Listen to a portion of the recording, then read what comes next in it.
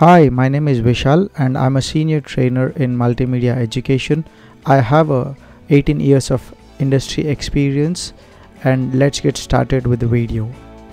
Hello guys, hope you are exploring along with me from the previous videos.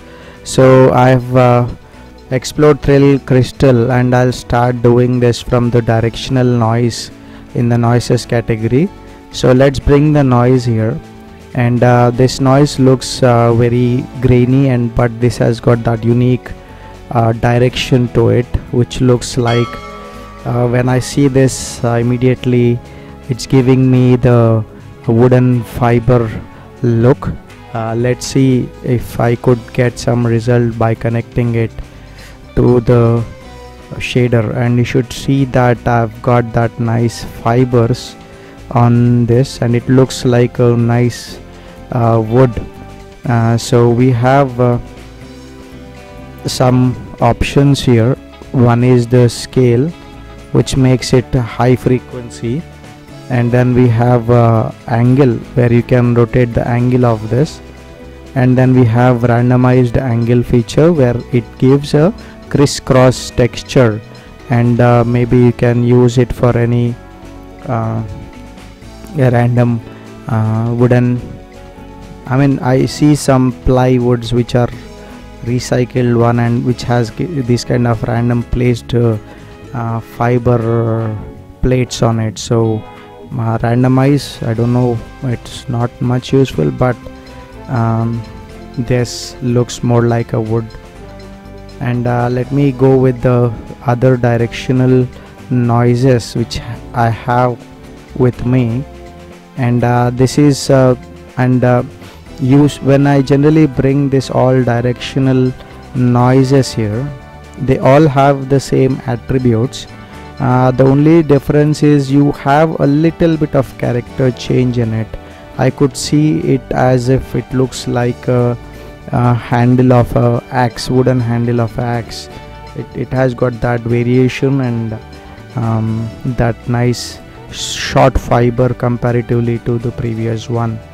And all these noises are just a variation, okay? And how the frequency of waves here, they this texture look a low frequency one, and then the first one looks a high frequency. It's like a random sized, I don't say completely random sized, but low frequency to high frequency waves you have here. And when I generally explore this last one, we have extra level of control over these noises. Let's say instead of picking these three, you can pick this and take that customization on it. This has got some extra features. One is pattern amount. When I reduce this, you see the lines are reducing. Maybe sometimes you want to put only limited lines, and at that time you can use this pattern amount. That means you are getting a bit more control in terms of these lines are concerned. And then you have this pattern size, which is non-square. So if I make it a square noise, it looks like some blobs. What I'm doing is I'm just reducing completely the height of these blobs, and then it is ending up giving me that nice streaks. Okay, so we have pattern size random, which makes this texture more randomized. If you see, some of them are round blobs and some of them are non-square blobs here.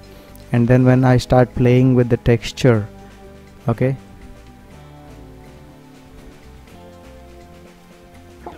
excuse me, and then increase the pattern size here, and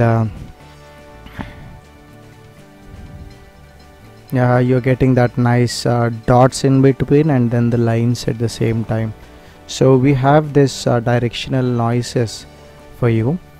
That's one group of noises we have. And then if I just scroll down, we have dirt, and dirt is simple circular blobs thrown randomly, and what is that you are able to see is some of them are bigger and some of them are smaller. It looks like a nice dirt floor. I mean, it's like a cricket ground or any field, cricket field. uh, it's like a dirt surface. You can increase the scale, which makes it more high frequency. A dry land I could generally give a feel here. Disorder generally changes the placement there. So we have dirts, which are again 5 different variations. Again, as I told you, when they are saying dirt, when they are saying directional noise, they are saying they're giving you 5-6 variations of the same texture, like low frequency waves, high frequency waves mixed together, or completely low frequency wave. In this case, you could see the density is less comparatively the first one, and this is more soft. I could see the blobs are not hard. Okay, and then this is less denser circles. These are fully dense but hard. This is fully dense but soft, that is blurred. And this one is having big clusters of whites, so that gives a terrain and noise at the same time. Okay, that big variations you are getting here. Let's say if you make it look more monochromatic. Okay, let me take the gray. It looks like a moon, isn't it? So we have the dirt 5. Don't forget to increase the scale feature there. Sorry, explore the attributes there. Then we have this one. It looks nice craters. Okay, let me try searching for invert grayscale and then connect it. Then you get that craters on the model. So you have the scale. Let me take transform node and then connect it. Okay, so what transform does is it scales. So if I put it to 200% and 200%, you should able to see that craters became bigger, and see which one has got how. Okay, this one is all good. So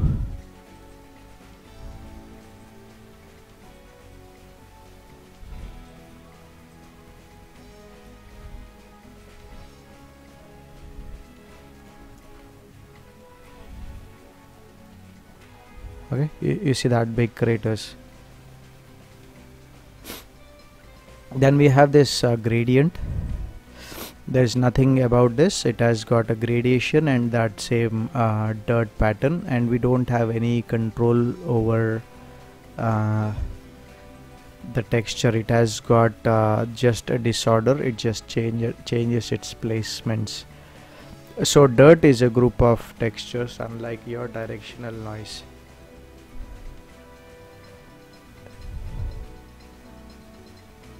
Then we have fractal noise is a very popular noise texture. In between you have a fluid. Fluid is basically like a ball.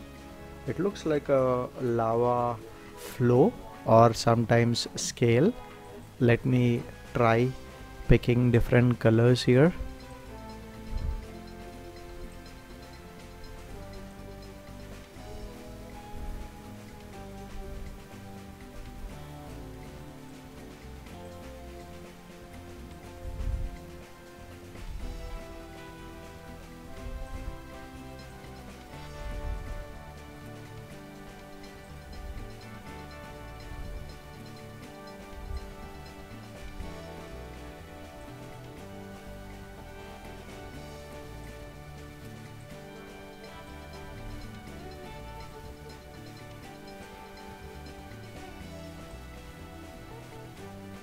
Okay, you could see that kind of flow, lava flowing layer upon layer, and then you get that nice texture.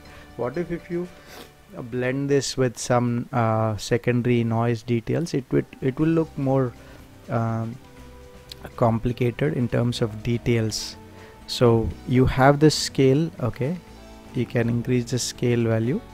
Even you want to create a concept creature. Okay, in that you just wanted this kind of lava texture on it, and definitely go ahead and use it. So we have warp intensity.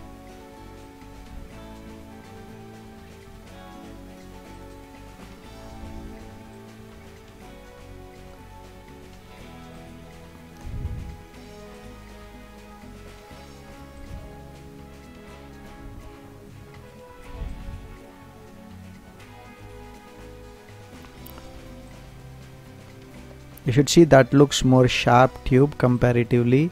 The warp intensity less is more soft one. Okay, and we have pattern size. When I put this both okay, it looks like a welding also.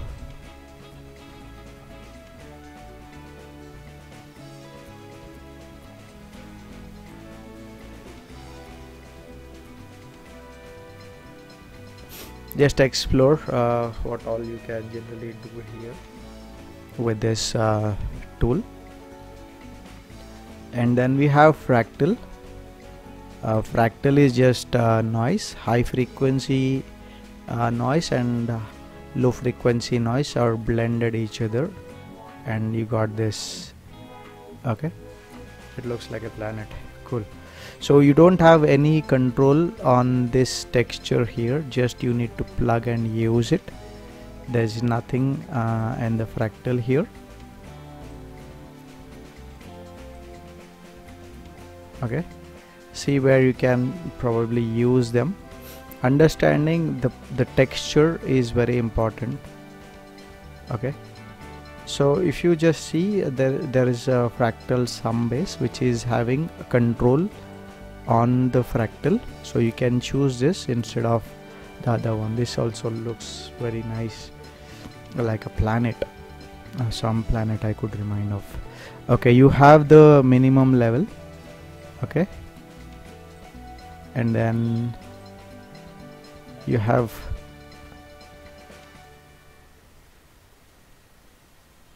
the maximum level.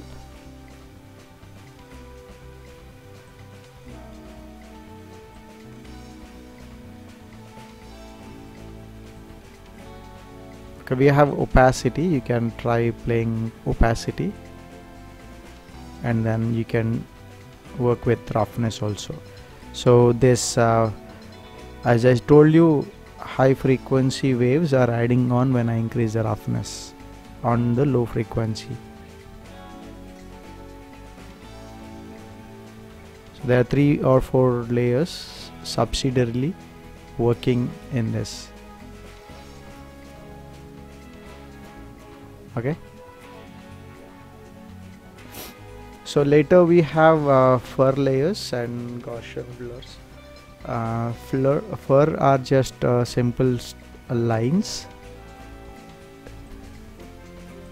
Okay, we have scale, and you can probably use it in creating fur. Okay, so I'll select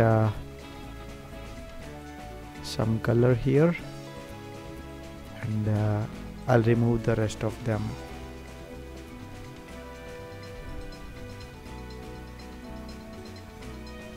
So you should be able to see that lines. Okay,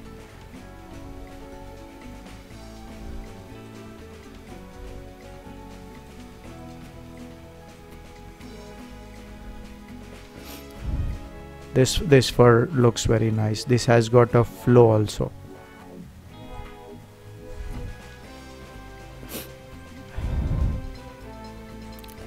When let's say there is a name called fur on it, and don't restrict yourself saying that it's I mean, don't use it only for fur. Think beyond that, and you can use it in making stone organic stone patterns. Okay, and sometimes you can use it in designing some curtains, cloths, all that. Okay, so that's very important when you are, think out of the box.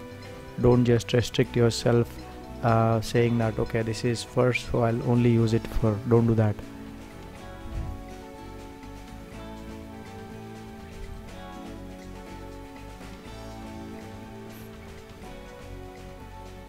Then we have the Gaussian spots.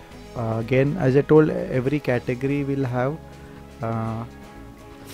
2 to 3 variations, and then and every noise is very peculiar. If you could see, Gaussian doesn't have that secondary high frequency wave like fractal, and black and white spots have got on gray black and white. And as you go, every texture is unique. Just you need to able to understand that name and texture, and then you will able to create fantastic results. And you also, when you see a random stone and you want to create, you'll understand whether it is a fractal noise or it is a Gaussian noise or something else. So keep a strong control over the textures. That is very important while you are doing the procedural texturing.